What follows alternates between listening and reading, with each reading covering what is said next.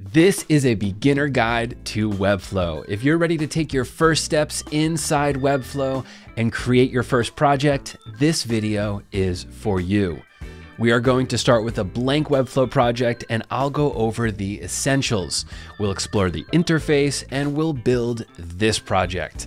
It will be live ready, ready for launch, mobile responsive after this video.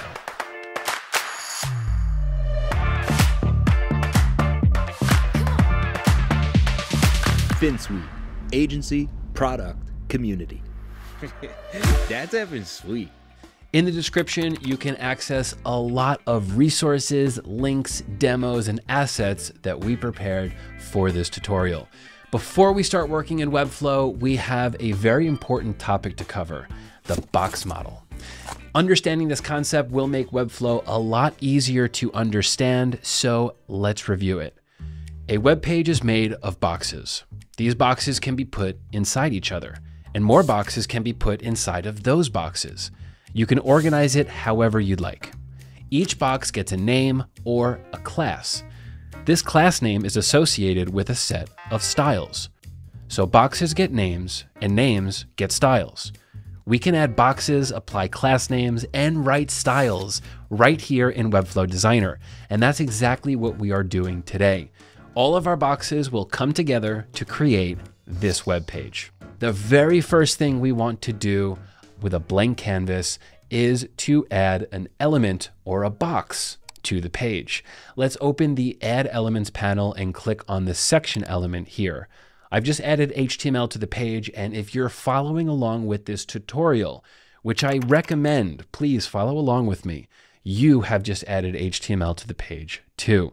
Big step. Next, I want to give this element a class name. A class is a set of CSS properties that give size, color, layout, and a lot more to HTML elements. So this class will give this element certain styles. So for this section element, let's apply a class named hero_component. With a class name set on the element, I can now apply styles to that element. So let's go and set a background color of black. Let's have a text with a color of white.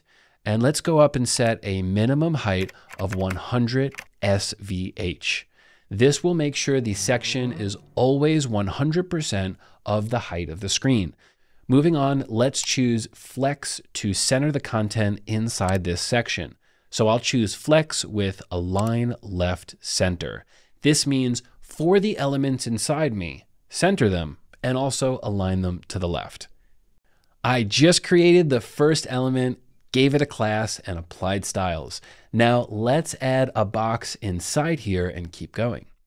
With the hero component selected, I will open the Elements panel again and add a div block right inside of this component.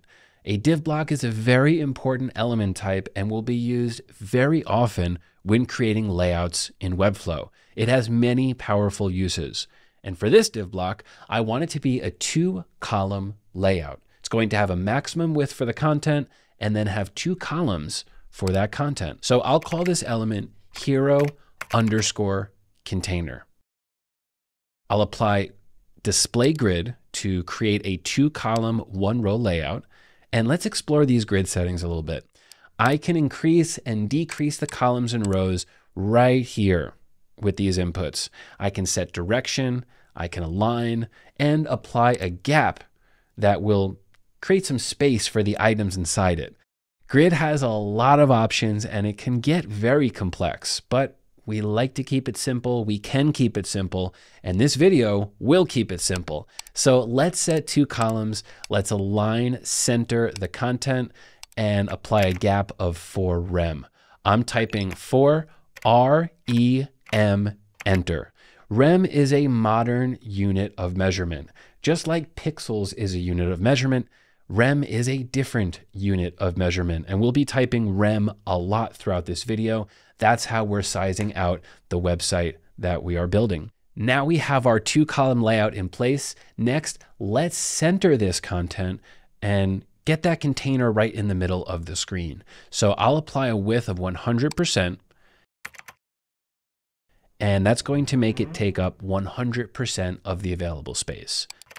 Then a maximum width of 64 rem to make sure it doesn't go larger than 64 rem. And then to center this container, I'll use a strategy that applies margin left set to auto and margin right set to auto. Great.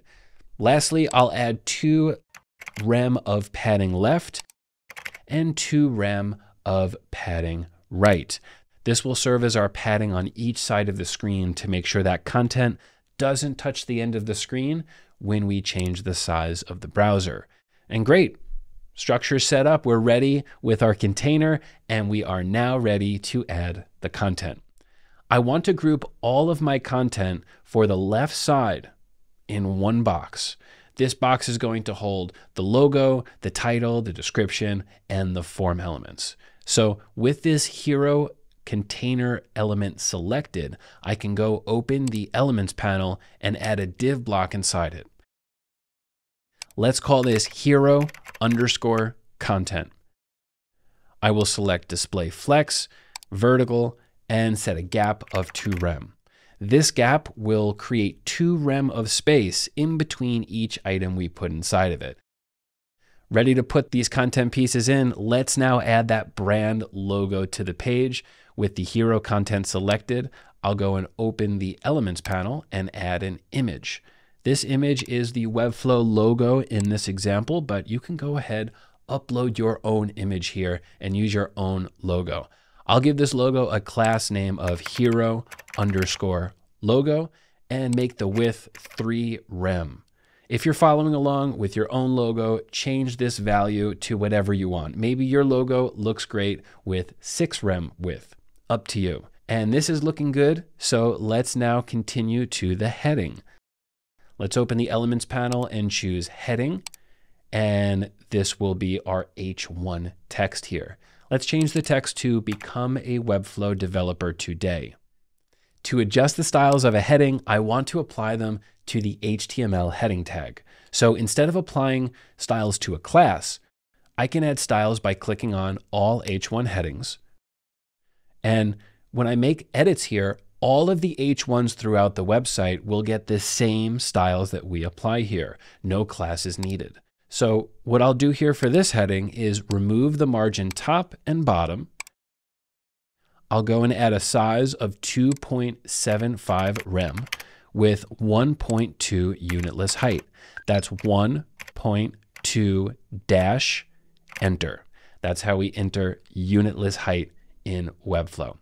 Next, let's go and add our subtitle text. I'll open the elements panel to add a text element, and I'll change this text to dedicate your time and transform your professional career. Notice how there's no all text element option like we saw with the H1. We have to go and apply a class to that text element and style it. So let's go and add the class text style subtitle. I'll add 1.25 rem for the text size, and I'll add 1.5 dash enter unitless height. And then we'll go ahead here to the max width and we'll give that 24 rem. Great. Let's continue with the form element, but before we continue, please like this video if you enjoy the content.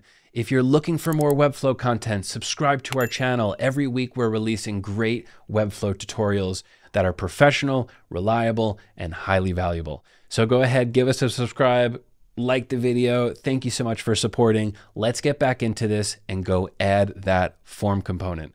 So back to Designer with the hero content selected. I will open the elements panel and select the form block element. In this form, we'll only ask for the email address, so I'll go ahead and remove that field label and text field for the name. I'll also remove the field label for email address because we'll put this information in the placeholder text of the input. So let's go name everything now. I'll go click on this input and call it the hero underscore input, and I'll select the submit button. Let's call this hero underscore submit. And the outer box, let's call this hero underscore form. Now that everything is named, has a class on it, let's go add some styles to these classes. Selecting on the hero form element, I'll apply a display flex to make that horizontal layout for the input and the submit button. Then I'll add a 1 rem gap to add 1 rem of space in between those two items. Great. Let's click on the input and start styling that. First, I'll remove the default margin bottom on this element by adding a 0 here. Then I'll add a height of 3 rem. Let's scroll down to remove the default borders by clicking on the X. And to slightly curve the corners of the input, I'll add a 0.25 rem as the radius. Great. Going on to the hero submit button, let's go change that background color to a different color blue.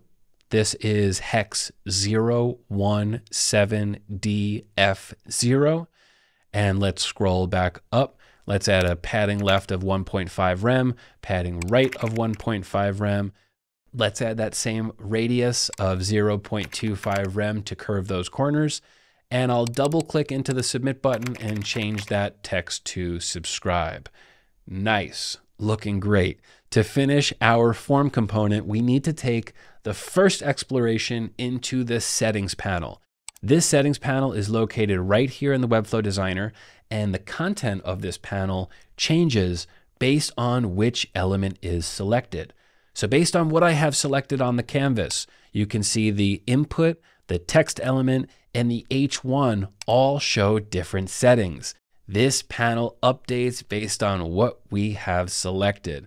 So let's go select that hero input so we can access the input settings. We want to make sure the email type is selected here. Perfect, exactly what we want. And we can update this placeholder text and we can change that value to your email. There we go. On a published Webflow page, our form is ready to accept and store submissions in the project's site settings. So we have our left side content styled, built, ready to go, looking great. Let's now go to the right side of the content, this big open space where we have the image. So we're going to open up the Navigator panel for the first time in this video. It's an important panel.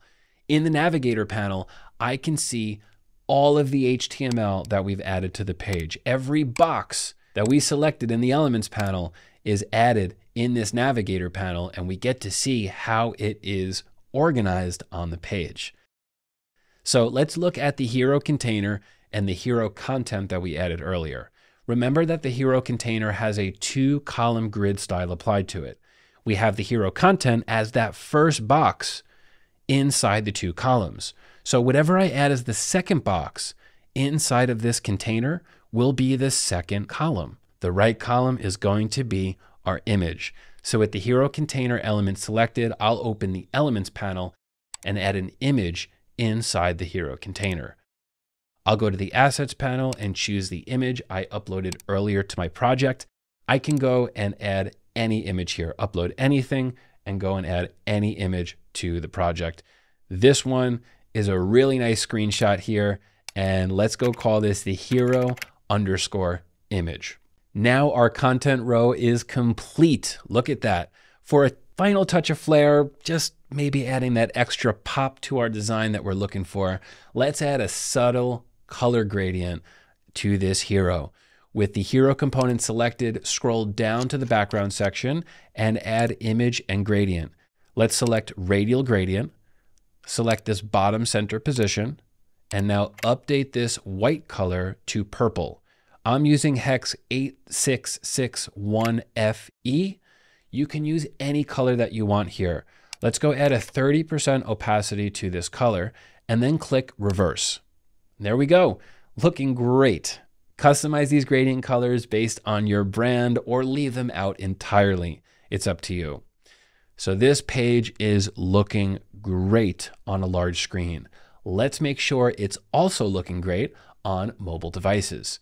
Here at the top of the Designer UI, we can see the page on different devices. It's recommended to start first at the base breakpoint, just like we've done. Then when base is done, we can move to tablet. When tablet's done, we can move to mobile landscape. And when mobile landscape is done, we can move to mobile portrait. With the tablet view selected, let's click on the hero container and change this 2-column grid to a 1-column grid. The amount of columns changes to 1 only on tablet and lower breakpoints. This column change is automatically applied to the lower breakpoints, but the base breakpoint still remains at 2 columns. Let's continue with the hero component and add a padding top of 4 rem and a padding bottom of 4 rem to give some more space on the top and bottom of this page. Looking great. Now let's go to the mobile landscape setting. Looking good. Let's continue on to mobile portrait. Okay, we don't have too much space for these 2 form elements to be in a row. So let's go select the hero form and change flex direction from horizontal to vertical. Then I'll select hero input and change this text align to center. Nice. It's important to understand that the responsive breakpoint edits make changes downward. The changes we made on tablet will be seen on mobile because the styles go down. The changes that we made on mobile will not be seen up at tablet because styles go down. So now you're on the road to becoming a mobile responsive pro. So let's go and publish this project. It looks great. We're ready to go, and we can publish it on a webflow.io domain name. I'll click publish and then this button to go and open this up in a new tab. Let's compare our build with the example project. Perfect fit. There we go. This page can be used for a lot of different use cases. Coming soon, lead magnet, information, landing page. You can customize your brand by changing the logo, the image, the background color, anything that you want can be changed here, and it can be a real landing page for your business. So if you want to keep learning, you have just started your journey and you've just started building in client first. The names, class strategies, everything we use to build this hero component was built with one of the most popular Webflow frameworks in the entire ecosystem, client first. And you just built in client first. Congratulations. It's a set of guidelines and strategies to help build Webflow sites, and you can just continue with this build for your first project. Using this industry standard, you can set yourself up to build organized, scalable, and maintainable Webflow projects. Links for client first and other resources that we made for this tutorial are down in the description. Links, demos, assets, it's all there because this is just the start of your Webflow journey. There is a lot more to learn, and we at Finsweet are here to help lead you to success with Webflow.